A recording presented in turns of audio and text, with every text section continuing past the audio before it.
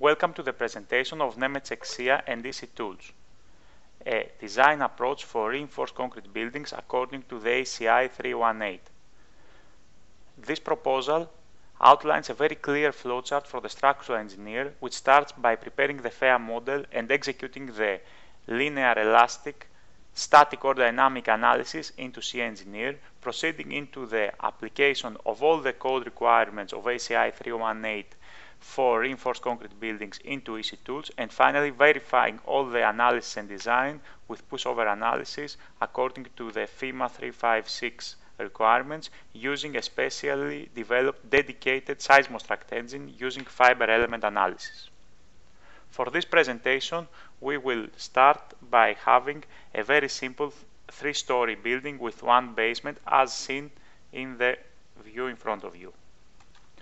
First, we are going to start by outlining the requirements of the FEA model so that it is compatible with all the code checks applied within ECtools.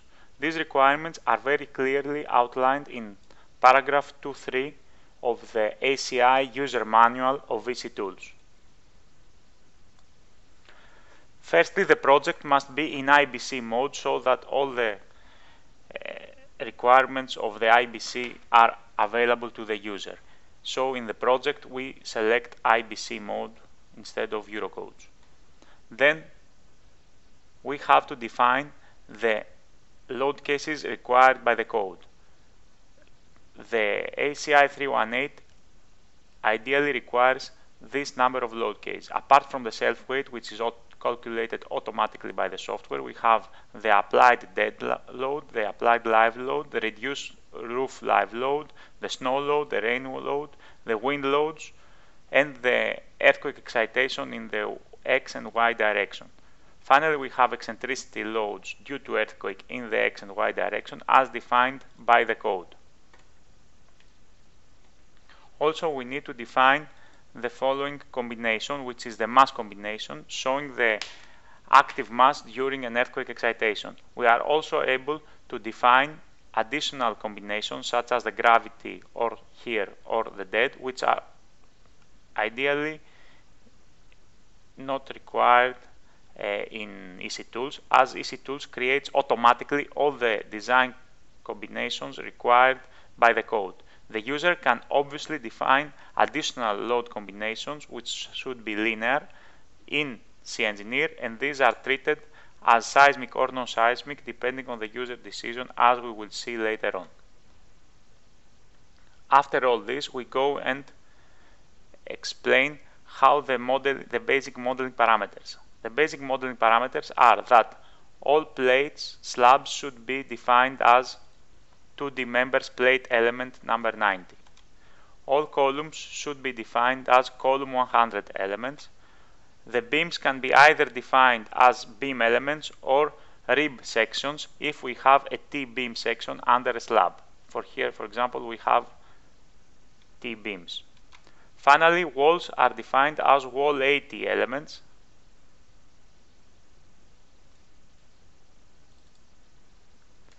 And not cell.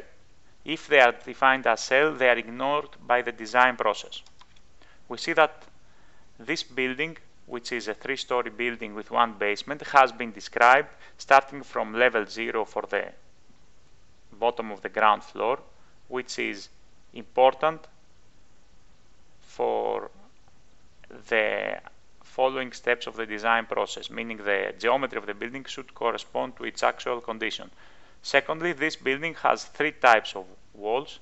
It has one rectangular wall, seen here on the right. It has one L-shaped core, seen here on the left. And finally has a C-shaped core, as seen in front of your screen. Following all these explanations and many more which can be found in the user manual, we go and execute the calculation, which for this building has already been executed. Following the execution of the calculation, we go and view the results. For example, we will see the deformed structure due to earthquake in the X direction, where we see the deformed shape of the building.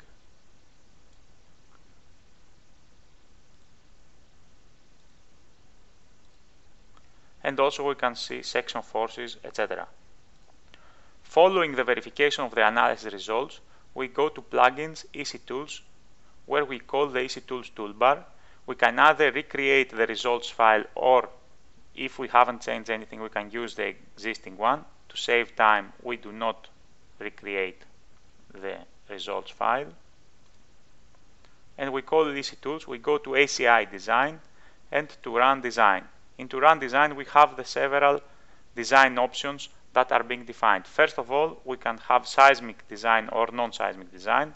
When we include seismic design, several options are activated, while if we don't have seismic design, these are deactivated. We have the design spectra acceleration, we have the risk category, important factor, seismic design category, the structural system type, we have the ductility classes, we have the possibility to override the redundancy factor R, we have an overstrength factor which is defined as 2.5, we can override if we have structural irregularity, we can override if we have vertical structural irregularity, we can define the response modification coefficient, the deflection amplification factor. We also define the foundation level, which is ideally, in our example, at 0. Obviously, if we have a basement floor but not surrounding earth all around, or a basement reinforced concrete box of walls, then the basement level could be -3, for example, in our case. Concrete cover in inches, and the default strength of reinforcing steel, the yield strength, and we also, so the yield strength class as defined in Scia Engineer, and we also define the value of shear strength, yield shear strength of steel. Following that, we can also define the allowable rebar sizes for beams, columns, and walls, and we can proceed to the application of the ACI design to this reinforced concrete building. An intermediate table comes up which shows the data as interpreted by ECtools, where we have the materials, which we have a reinforced concrete material, only one here. Obviously, we could have more. We have sections, which we have the column section, the beam section, and the core sections or wall sections that are being automatically detected and defined by ECtools for many types of walls, such as rectangular, L-shaped, T-shaped, C-shaped, Z-shaped, and S-shaped. ECtools also has the opportunity to define arbitrary wall sections, which have, however, to be defined by the user in geometry. Then we have the assignment of beams, columns, and wall sections and local axis angles, and we proceed to the next table, which assigns the load cases to each type. So we have dead load, live load, roof load, snow load, rain load, wind load, the self-weight, the mass, which is the mass combination, the seismic in the X and the Y direction, the eccentricities, and two equivalent static load cases, which are actually the self-weight in the X and Y direction, used in order to define elastically, statically, the percentage of shear, base shear of each story of the walls compared to the total shear of the story. Following that, we go to the actual design. Before proceeding, the software asks us how to treat the combinations created in Scia Engineer, which can be not designed at all, designed as non-seismic, or designed as seismic. We select the gravity combination to be designed as non-seismic, although the same combination will be created by the software itself, by the automatic creation of combinations.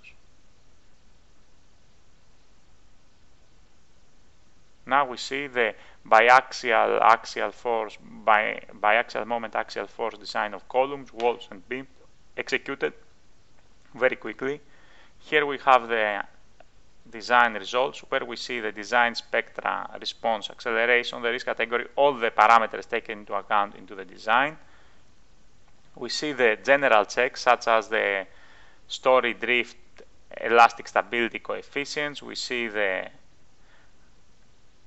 combinations to be designed, and then we go to the beam design, where each beam is designed at 6 locations: left, right, center, bottom and top.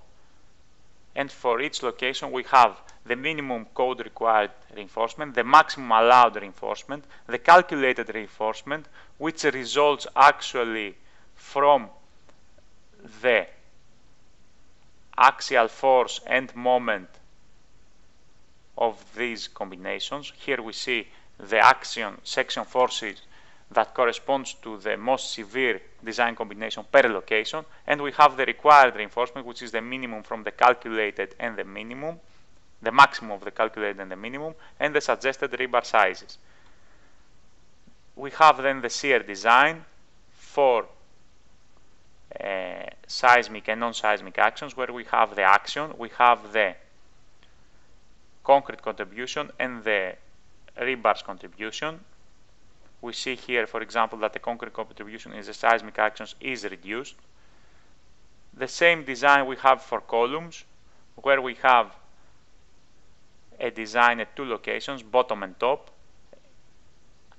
Proportionally to the beams, we have minimum required reinforcement, maximum allowable reinforcement, calculated reinforcement from the section forces, biaxial moment and axial force for this combination, and the same for shear. If we double click on a column, we actually open the NUS section analysis, which is part of ECtools, and shows the section analysis and the safety factor for the bottom and top of each column according to the combination that has been designed. We see here, for example, for the bottom we have the section forces of the combination that is being designed.